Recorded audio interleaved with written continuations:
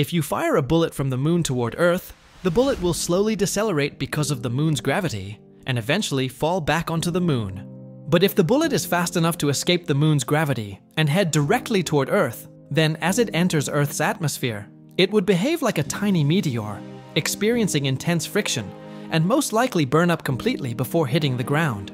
If the bullet somehow withstands the extreme heat, then upon impact with Earth, the energy it releases would be comparable to a small nuclear bomb. Now, if you drop a bullet from 10,000 meters high, would it kill an unlucky person standing below? As the bullet falls, gravity keeps pulling it downward, making it accelerate. In no time, its speed would exceed that of raindrops. But the faster it falls, the stronger the air resistance becomes. Eventually, air resistance and gravity balance each other out, and the bullet keeps falling at about 320 kilometers per hour. If this bullet were to hit someone's head directly, it could prove fatal on the spot.